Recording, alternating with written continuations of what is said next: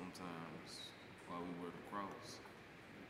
Because if you think about it, the most popular pictures of Jesus is either him in a thorn crown or him dying on the cross. And I don't know. It just seemed kind of funny to me. Because it's like, yes, I know he died for our sins, but he did a lot more than just did that. He raised from the dead. I just think it's funny sometimes that we posterize the thing that killed Jesus around. But I talked to my mama recently, actually right before you came, and she was just like, let's not forget the cross. And she basically meant by that the cross didn't kill him. It was people that killed him, and we wear that to remind ourselves that he died for our sins. I don't know.